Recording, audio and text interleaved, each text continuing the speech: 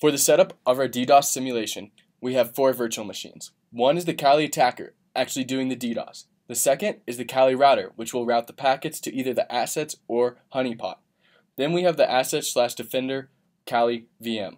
The last VM that we have is the Honeypot VM. The attacker will send a SYN flood through the Kali router to our assets/defender. Upon sensing a SYN flood, the Kali router will set a limit and redirect the traffic to the Honeypot based off of IP tables.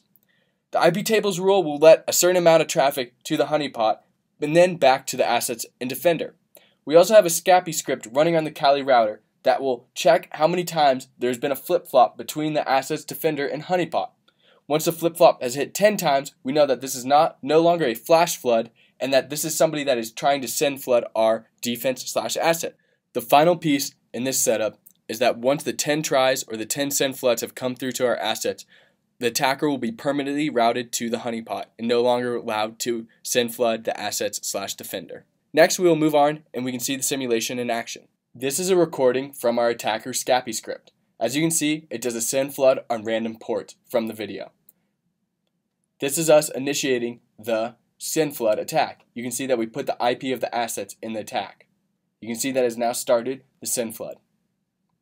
In this next section, we'll take a look at the router. As you can see here, you can see our IP tables rules.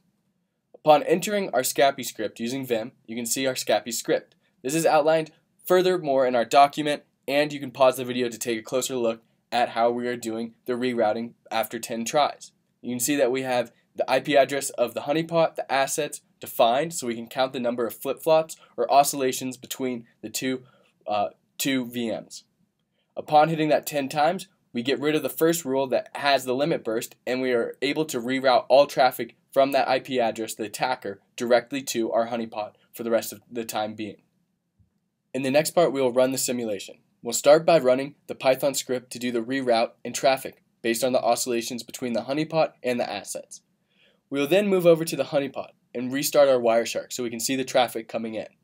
We'll then move on to the Kali Defender and start Wireshark as well so we can see the traffic coming into it. We'll then move over to our attacker VM so we can start attacking the assets/defender. You can see the IP address for the assets defender in the attacker script command line.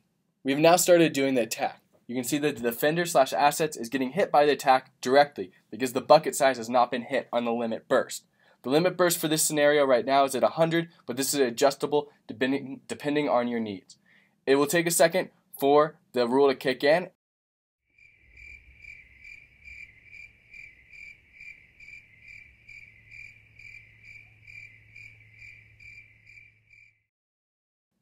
As you can see now, on our left-hand screen, the router has detected that it has hit this 100 limit, and it will start rerouting to the Honeypot. It gave it 10 chances up in the top corner to stop SYN flooding and go back to the assets without doing a multitude of requests, but it did not do that because our attacker script just continuously hits. You can see all of the traffic is now hitting our Honeypot and no longer SYN flooding our assets/defender. We can take a look at the Honeypot traffic, see that this was the last traffic. We can take a look at our defender traffic, and then you can see that all of the rerouting has happened to the Honeypot after 10 times oscillating between.